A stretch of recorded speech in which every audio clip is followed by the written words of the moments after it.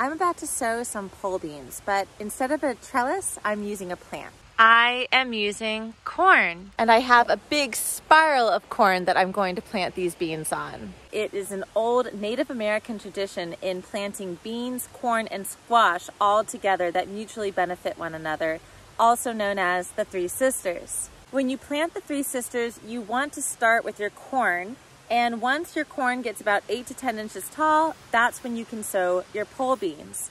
The pole beans will use the corn as a trellis, and the beans, as a nitrogen fixer, feed the corn, which is also a high nutrient needing crop, and then the squash will grow in between the rows here and act as a weed suppressant and ground cover. Remove the mulch right next to your corn stalk and plant 2 beans that have been soaked overnight. Do this for all of your corn stalks that are 8 to 10 inches tall, and for anything else that is shorter, wait and do a succession of planting beans later on.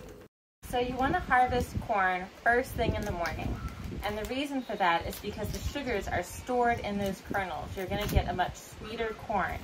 And then as the day progresses and the sun gets hotter, those sugars are going to go to the rest of the plant. And then the process will recycle over the next day.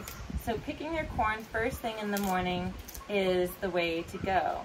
And the way that you know your corn is ready is first you look for a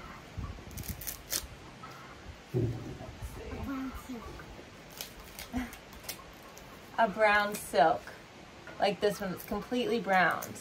And then what you do is you peel it back like this. Stick your fingernail in there, and if it protrudes a kind of white milky substance, it is ready. And you probably have like a day window to harvest it if you don't want to harvest it immediately today. If it doesn't put out any liquid, then it is overripe and best that you just save it for seed or popcorn. I love popcorn. Me too. Can I make popcorn with it? Not with these, but we'll have some for popcorn. So now we're shucking the corn because we're gonna freeze this corn since we've got so much of it.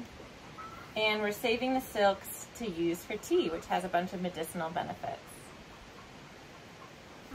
If you notice any damage at the top of your corn, you'll likely see some powdery substance and caterpillars. And those are corn earworms. And you can prevent them by drizzling a little bit of oil, like vegetable oil, olive oil, on the top of the silks when they start turning brown. But I forgot that step, and I'm just going to be cutting them off, and I'll have a perfect head of corn. I'm going to be cutting all of these kernels off and freezing them, and then when we do need some fresh, we've got a couple down there that I can go ahead and use now. Not so bad for our first harvest, with at least 2 or 3 more to come.